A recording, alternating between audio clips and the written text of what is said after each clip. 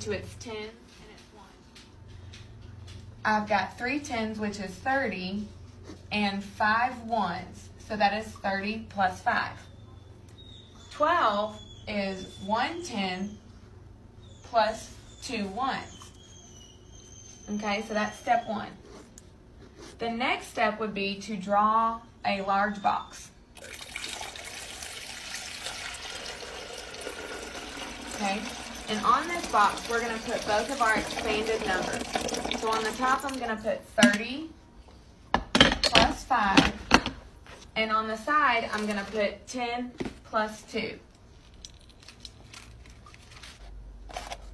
Where your plus signs are, I want you to draw lines through the middle and down it. And then in the very corner, we're still multiplying, so I'm going to put a big multiplication sign. Starting with our very first number on the top, we say 10 times this, 10 times that. So first we're going to do 10 times 30. Sometimes it gets a little tricky when we have those extra zeros on there when we're multiplying by a 10. So I like to say 1 times 3 is 3. And how many zeros do we have? We've got 2, so we attach them to the end of the number. So 10 times 30 is 300.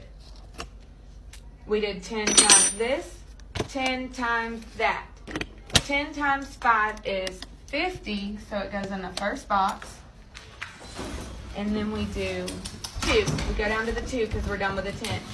2 times this, 2 times that. So 2 times 30.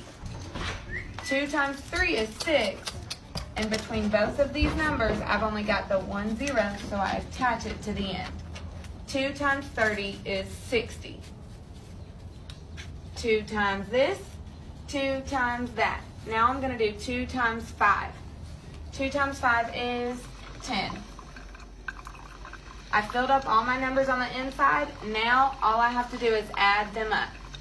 So over here I'm going to add 300, and I like to check them off as I go. 50,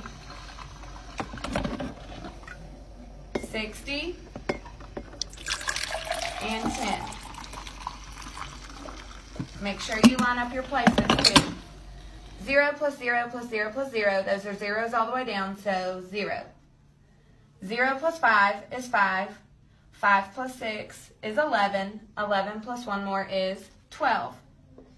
Bring that 2 and carry that 100.